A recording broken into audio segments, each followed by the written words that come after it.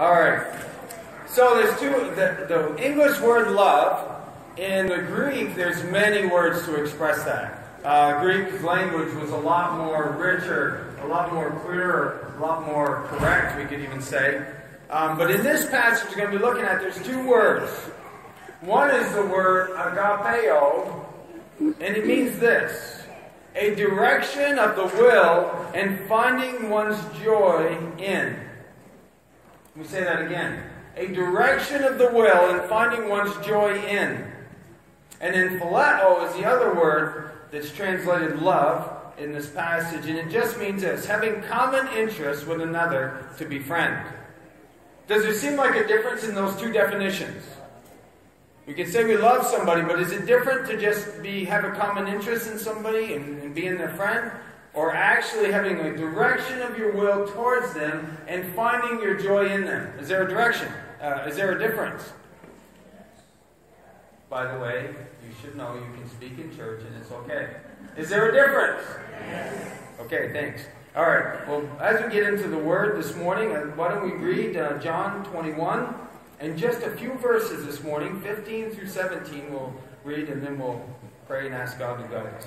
So when they had finished breakfast, Jesus said to Simon Peter, "Simon, son of John, do you love me more than these?" He said to him, "Yes, Lord, you know that I love you." He said to him, "Tend my lambs." He said to him again a second time, "Simon, son of John, do you love me?" He said to him, "Yes, Lord, you know that I love you." He said to him, "Shepherd my sheep."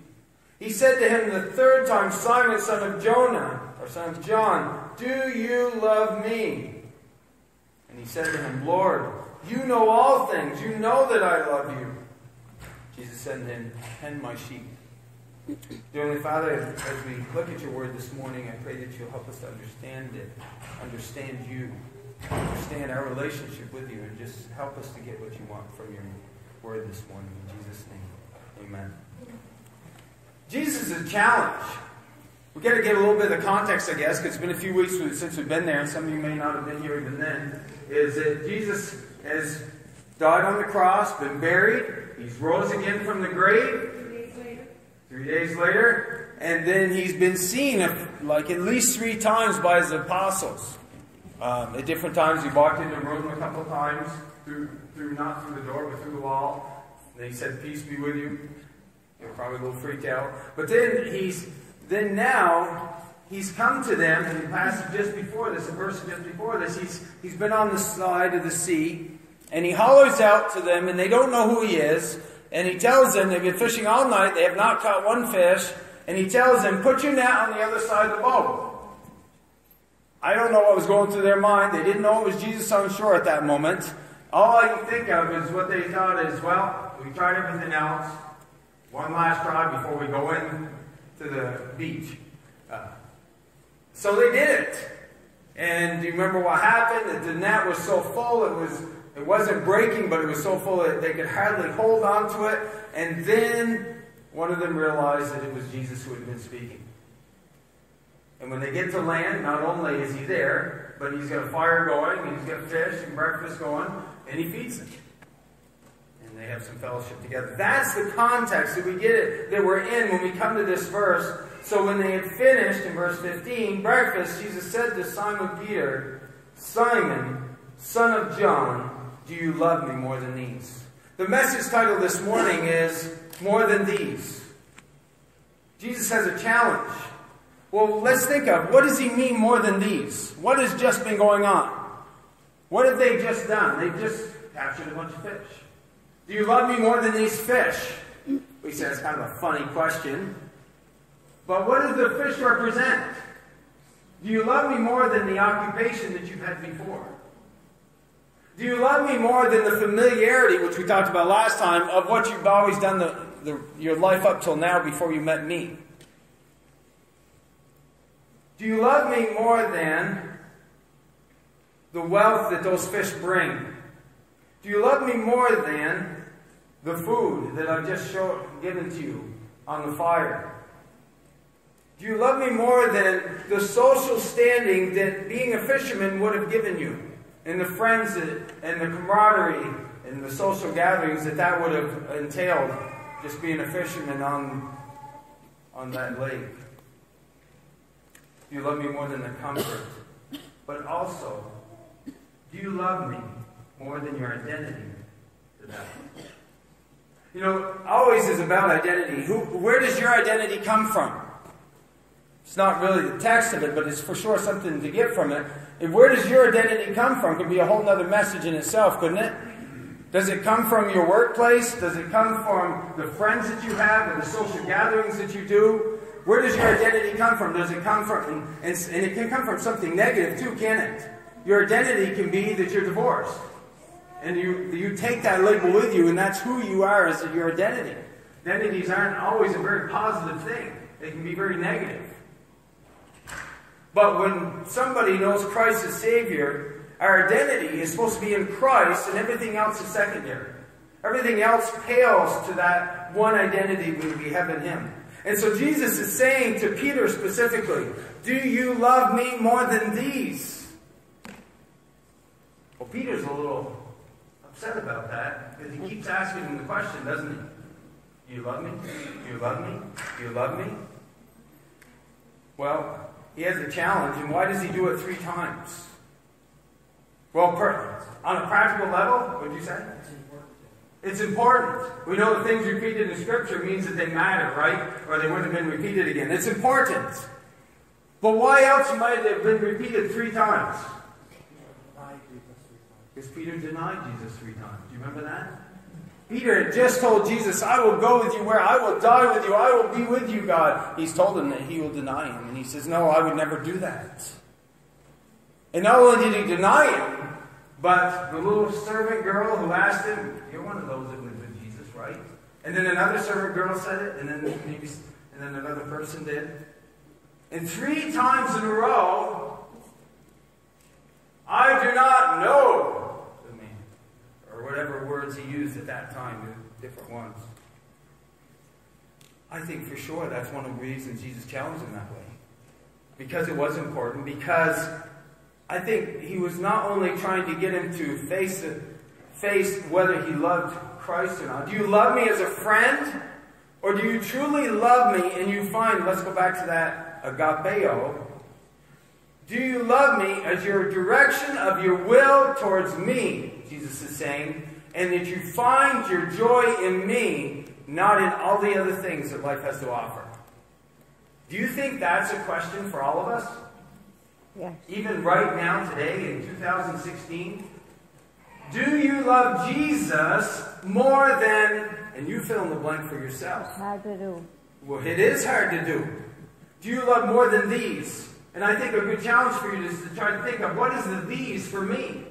What is the other things that tend to consume me, I place my identity in, tend to be where I am truly sold out to, where my will is going towards, where my joy is found in, that aren't Christ.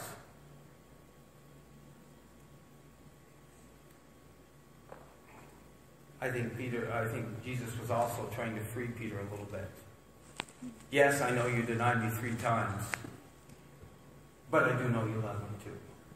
I think it was also a freeing thing, and you can't see it there. And Peter did deny him. And I think there's an aspect of the spirit is willing, but the flesh is weak, right? Didn't Jesus say that? And there was a desire in him to want to, but the will wasn't there. So I think we need to just question a little bit, what is love? Scripture talks about different things that are what love is. Going back, back a few chapters, John chapter 14. Jesus is saying, you'll show me that you love me by these things. Let's just look at a few verses.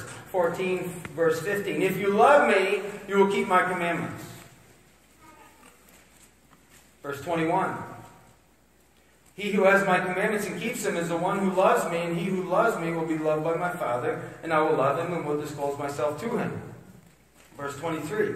Jesus answered and said to him, if anyone loves me, he will keep my word, and my Father will love him, and we will come to him and make our abode with him. Chapter 15, verse 10. If you keep my commandments, you will abide in my love, just as I have kept my Father's commandments, abide in his love. So, what is love? Is it obedience? Is love obedience? Yes. Think about it. Is it the choice to Is obey? love obedience? The choice to obey? The choosing to obey? I'm not going to answer the question, but ponder it. Is love, is it keeping the commandments? Let's go back to Exodus 20. Many of you know these. They used to be listed in almost every state house in the United States, but they're not anymore. But Exodus 20. The Ten Commandments. And God spoke these words saying, I'm the Lord your God who brought you out of the land of Egypt, out of the house of slavery. You shall have no other gods before me. You shall not make for yourself an idol or any likeness of what is in heaven or above or on the earth or beneath it and the water under the earth. You shall not worship them or serve them. For I, the Lord your God, am a jealous God, visiting the iniquity of the fathers on the children, on the third and fourth generations of those who hate me, but showing loving kindness to thousands to those who love me and keep my commandments. You shall not take the name of the Lord your God in vain, for the Lord will not leave him unpunished who takes his name in vain. Remember the Sabbath day, to keep it holy. 6 days you shall labor and do all your work, but the seventh day is the Sabbath to the Lord your God, and in it you shall do no work, you nor your son, nor your daughter, male or female servant, cattle, or sojourner that stays with you. For in 6 days the Lord made the heavens and the earth and the sea that is in them, and rested on the seventh day. Therefore the Lord blessed the Sabbath day and made it holy. Honor your father and your mother, that your days may be prolonged in the land which the Lord your God gives you. Did you hear that? Anybody who's my child? Did you hear that? If you honor me and your mom, you will live a long life. So, bonus. You shall not murder. You shall not commit adultery. You shall not steal. You shall not bear false witness against your neighbor. You shall not covet your neighbor's house. You shall not covet your neighbor's wife or his male servant or female servant, his ox or donkey or anything that belongs to your neighbor. The Ten Commandments. So, is it love if I keep the Ten Commandments? Look at Matthew 22. What are the two greatest commandments? Jesus asked him, which commandment is the best, or what is most important? What did he say? Love the Lord your God first. So Matthew 22 is where we'll get it. I hear some mumbling, out there in the congregation. I didn't really hear it real clear. I know it was there. I heard bits and pieces. Matthew 22 is where it's actually written, one of the places anyway. 37, starting verse 37. And he said to them, well, maybe we should go back one. Teacher, which is the greatest commandment in the law? And he said to them, you shall love the Lord your God with all your heart, with all your soul, and with all your mind. And this is the great and foremost commandment. The second is like to it. You shall love your neighbor as yourself.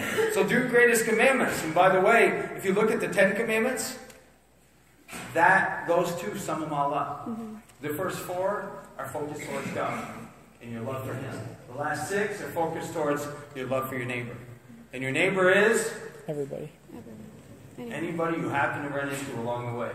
Yep. So that even means for you married couples, your husband or wife, that's your neighbor. That's your closest one. So, is love, is it obedience? Is it keeping the commandments? Let me ask another question. Is it sinning less?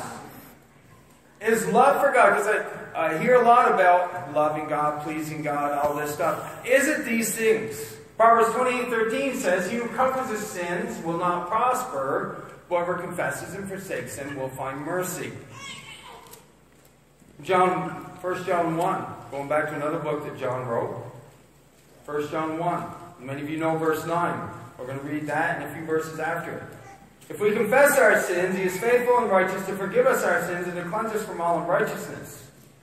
If we say we have not sinned, we make Him a liar and His word is not in us. My little children, I am writing these things so that you may not sin. And if anyone sins, we have an advocate with the Father, Jesus Christ the righteous. Mm-hmm. Does God desire obedience from us? Yeah. Does God want us to keep His commandments? Yes. Does God desire us to sin less? Yes. By the way, you can never be sinless. He helps us. Only Jesus was that. He helps us. But you can sin less, right? But is that love? Men's breakfast yesterday, we were in a passage, and we're going to turn there for a couple verses right now.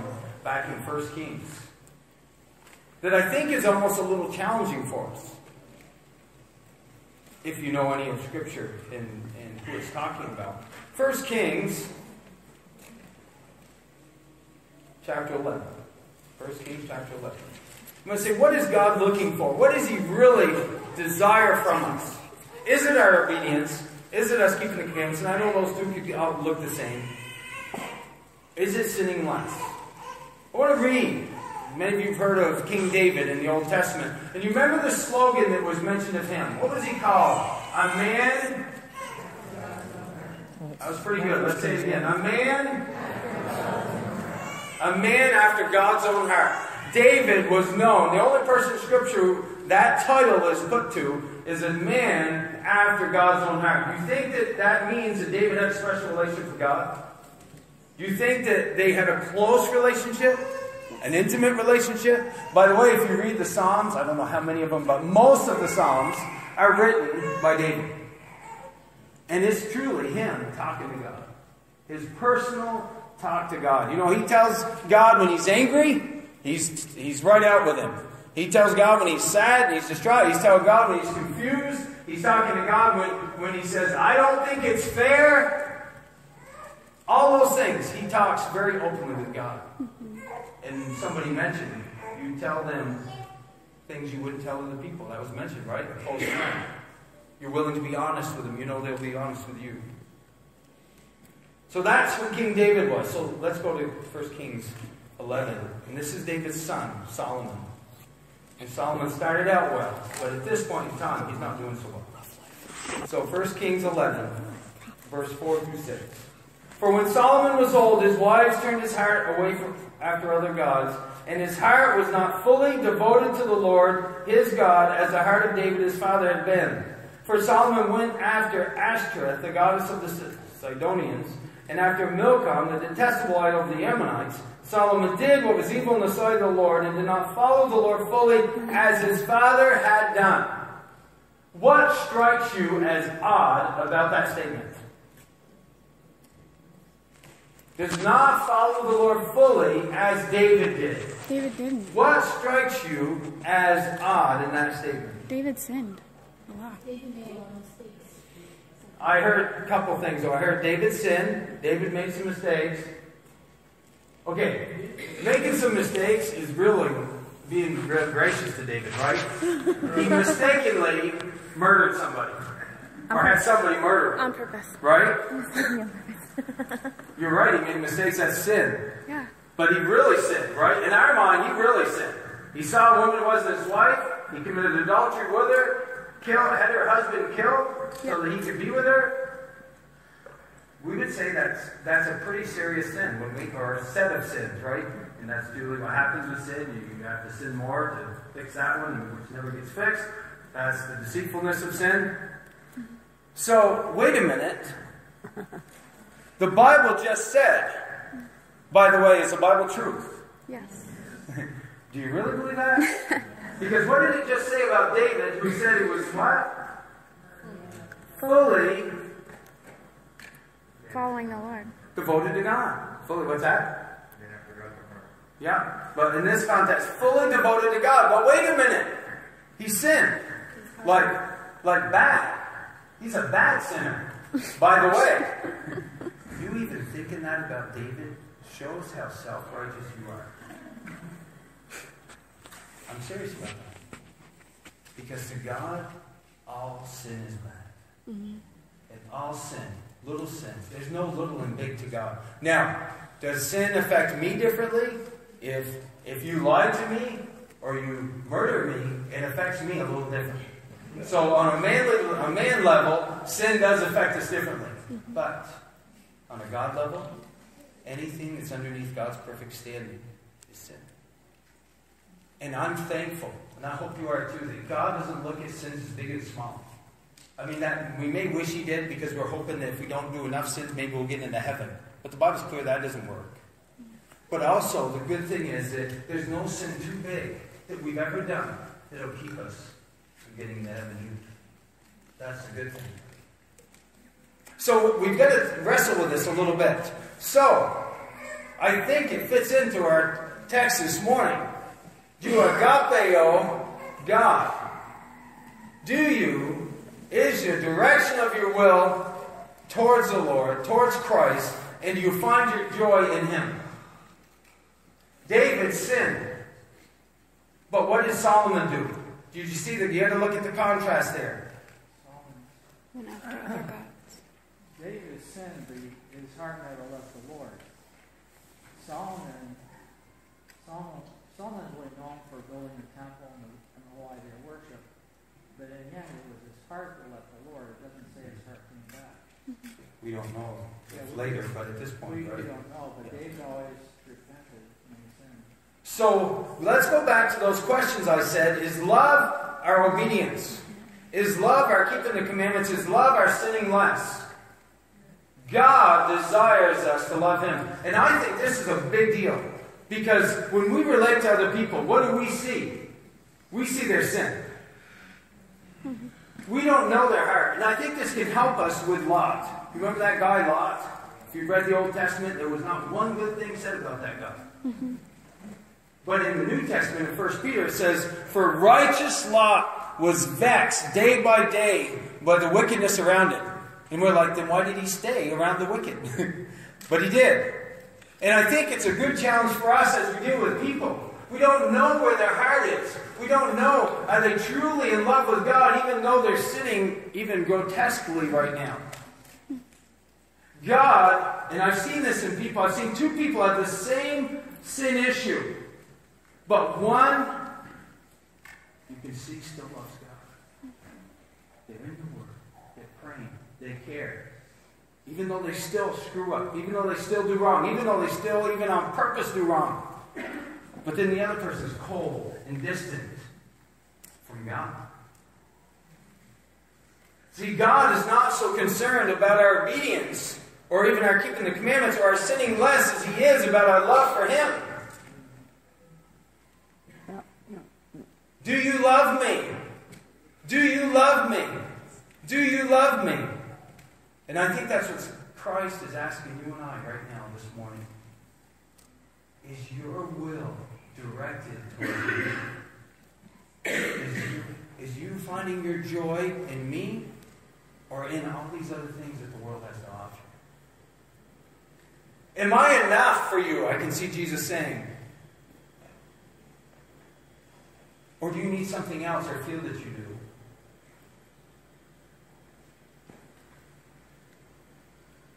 I want you to know this, though. No matter where you're at this morning, God loves you as much as He could ever love you. Sometimes, and no doubt, if we love Him so much, we're going to obey more. If we love Him so much, we're going to try to keep His commandments more. We're going to try to sin less. But that's not the main thing. The main thing is your desire for God. That's the core. And so often we can get caught up in the other things as Christians. And yes, we look better on the outside because we have less sin in our life that's visible. Or we look like we obey God more. But our hearts are all about ourselves. And we're doing it because we want to look better. We're doing it because we want to look like that right Christian, even though we don't really have our heart towards God. I love this passage in 1 Kings because I think it is showing us what God deems most important. And sometimes we get caught up on the other stuff that would happen if the most important, being fully devoted to God, was happening. Do you love Jesus more than these? Is your heart fully devoted to God like King David's was? Yeah, he screwed up. And you know what? He got consequences for his sins. Right? He messed up and his family, a lot of things happened. I mean, God didn't just say, go ahead and sin all you want and you won't have any consequences. But what mattered most to God was not his sin or lack of. It was that he was fully devoted to Him. And that's what it matters to Him most for you. Are you fully devoted to God?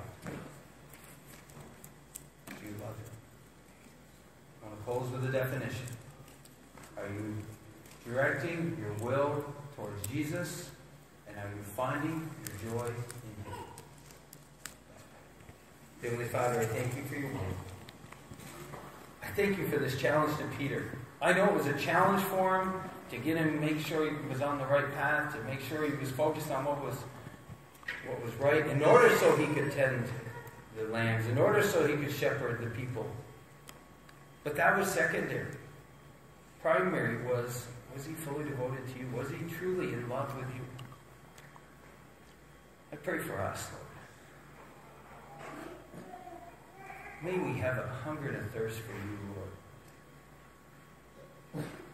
Not to just look good before you, but to just truly love you and to find our joy in you. Show us, Lord, the things that maybe we're getting our fulfillment in other than you, or instead of you. Show us those areas that are getting in the way of us being fully devoted to you. Those distractions of the heart, distractions of the mind. And as we go forward in our theme for this year of truth, help us to want to know truth, because we want to know the person of truth, and that is Jesus Christ. Lord, guide us this morning.